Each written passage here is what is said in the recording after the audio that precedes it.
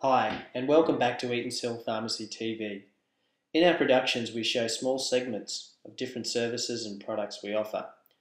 Compounding is a specialised service, and I'm here today watching how Marilyn, our compounding pharmacist, compounds omeprazole, or low-sex suspension.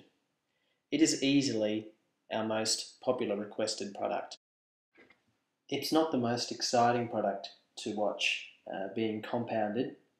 However, we thought we'd add this one in simply because it is our most popular one, and parents may want to know how it's made up. Obviously, the only time they see it is when they're giving it to their baby or when they're picking it up from the pharmacy.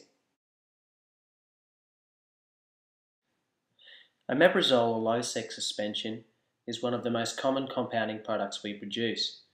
While easy to make, it is quite time-consuming as there are a number of ingredients required to compound the suspension to make it palatable and stable.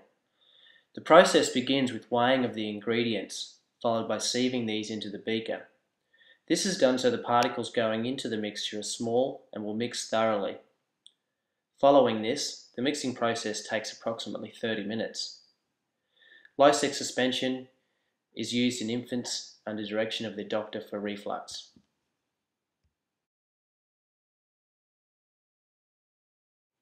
So if you'd like to contact us about what we can compound and the range of compounding products we do produce, then please do not hesitate to call, message us. All our contact details are on our website, which is www.eatonshillpharmacy.com.au. We are also on Facebook. You can find us there, just searching for Eatons Hill Pharmacy once again.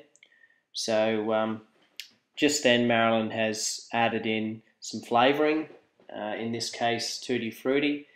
If it wasn't for the flavouring, the mixture would simply be unpalatable, and it comes in a variety of different flavours, just depending on what the mum prefers and what the infant can tolerate.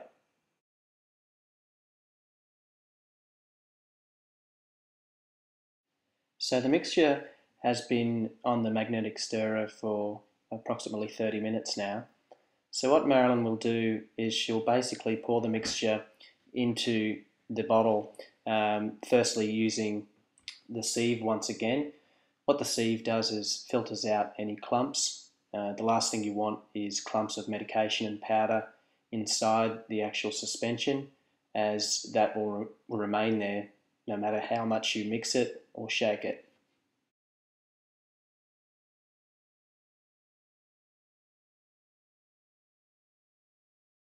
If we have any parents watching, it is very important that omeprazole is kept in the fridge away from light.